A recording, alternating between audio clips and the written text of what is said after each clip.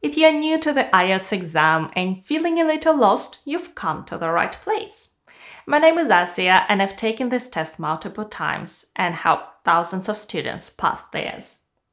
Even though I've been living in London for over 10 years, originally I'm from Kazakhstan, and as a non-native speaker, I understand the struggles you are facing, so I'm excited to share everything I've learned so you could prepare for your test quickly and achieve a higher score.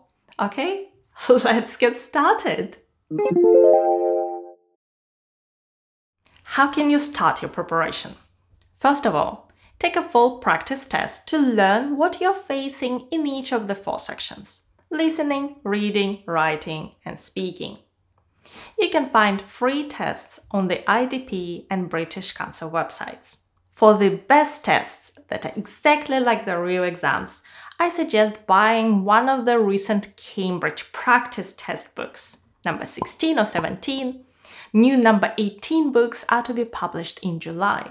You can find the links to all the tests and other resources I'll be talking about in this video in my free IELTS study plan linked in the video description. For listening and reading, you can check your answers and find out what scores you'd get. For Band 7, you need at least 30 correct answers in listening and reading academic.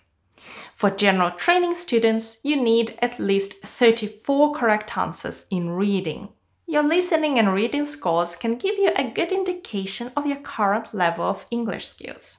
If your first practice scores are below the required level, it doesn't yet mean that you don't know English well enough. In both sections, you're presented with a lot of information and not much time, so it's easy to make mistakes on your first test. You can learn the strategies for each section that will help you perform better, and this preparation may be sufficient for you to pass your test. If your listening and reading results were high enough, you can spend less time on these 2 sections. However, please don't cut your writing and speaking preparation time. The scores in these 2 sections tend to be lower than those in listening and reading.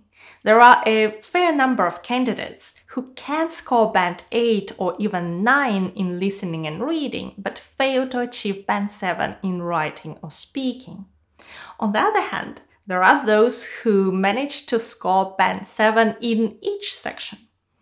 These tend to be candidates who are not yet fluent in English, but who were well prepared.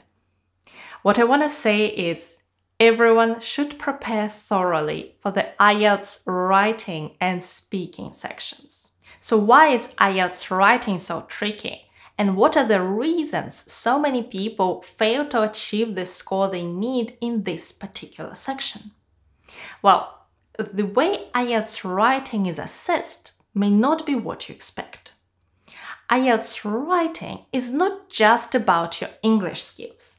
It's also about your writing skills. Yes, you heard me right. IELTS examiners assess your writing skills.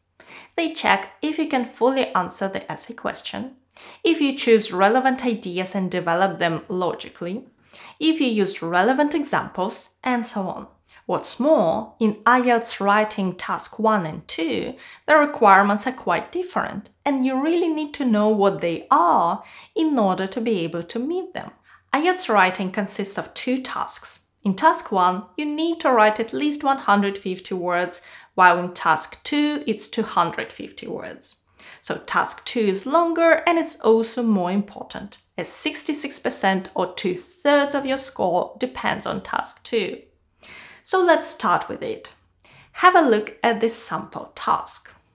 Some people think the government should subsidize fruit and vegetables to make healthy food more affordable, while others argue that the government should tax unhealthy food instead. Discuss both these views and give your own opinion. This is a very common type of task where you must discuss both views presented in the prompt and explain what you think should be done and why. Give reasons for your answer and include any relevant examples from your own knowledge and experience. This means you should develop your ideas and explain what you think and why you think so. Ideas should be logically organized and follow one from another. Write at least 250 words. Indeed, if your essay is shorter than this, you will be penalized. For Band 6 and 7 students, I recommend writing between 270 and 300 words. If you're advanced, your essay may be longer than 300 words.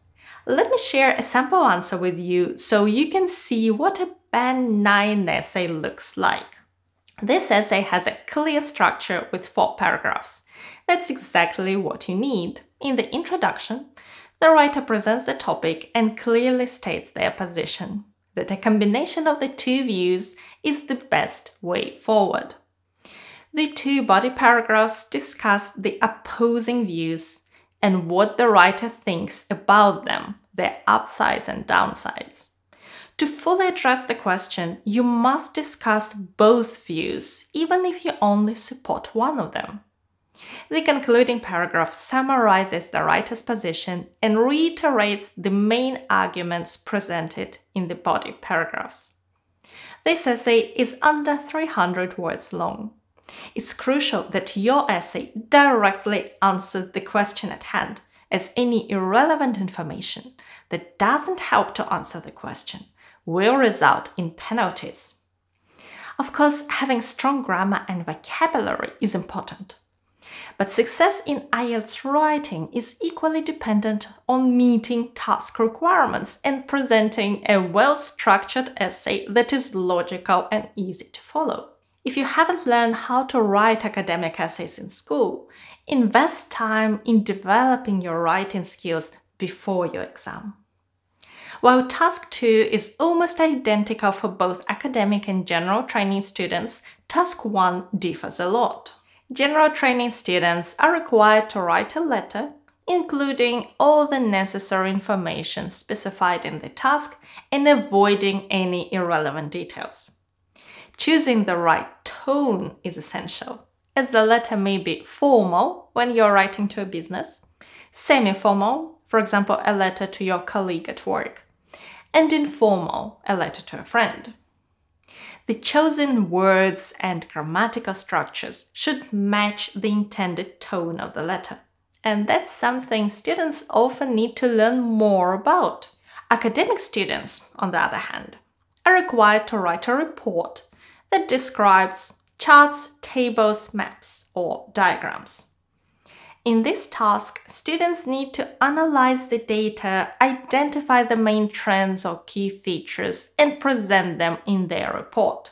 It's important to focus on analyzing the information and summarizing it rather than simply describing the contents of the charts or maps. In the study plan, you'll find lessons with sample answers for Task 1 and Task 2. And here are the things you should learn for your IELTS writing test. Well, first of all, learn about the requirements. You can find all the requirements for each band score in IELTS band descriptors for Task 1 and Task 2. You can download these documents, but they can be difficult to understand in their original form. So you should watch some videos to help yourself understand what the requirements are. Next, learn how to structure your answers. You should know what examiners expect you to write in each paragraph of your answers. This can help you write faster. One of the biggest challenges in IELTS writing is completing both answers in 60 minutes and reaching the required word count. Having a structure to follow in your mind can help you write faster and meet the requirements. Next, learn about the different types of tasks in Task 1 and Task 2. You should learn about the types of tasks you may expect and prepare for each of them. In Task 2, there are 5 types of questions. Advantages and disadvantages, 2 views and your opinion, which you've seen earlier, opinion essays or do you agree or disagree, problem solutions, and 2 direct questions. In Task 1 general training, we have formal, semi-formal, or informal letters. In Task 1 Academic, these are tables and charts. You may find line charts, bar charts, pie charts, or a combination of them, maps and diagrams. And finally, practice, practice, and practice writing Task 1 and Task 2 answers. It's important to learn what's required, but it's equally important to apply this knowledge in practice to fully benefit from it. Now, let's talk about IELTS Speaking. For most people, this is the second most challenging section of the IELTS test for several reasons. Examiners do use certain criteria to assess your answers similar to IELTS Writing. However, in IELTS Speaking, people who can speak English fluently tend to get a high score without much preparation. The problem is that if you learned English in a classroom, you most likely didn't have much experience speaking it. So speaking can be a challenge, particularly as IELTS Speaking is so intense. It feels like a barrage of questions that follow one after another, sometimes before you even finish your last answer. To get through this experience successfully and achieve the best score you can get with your current skills, you should learn what to expect and what is expected from you and practice delivering it.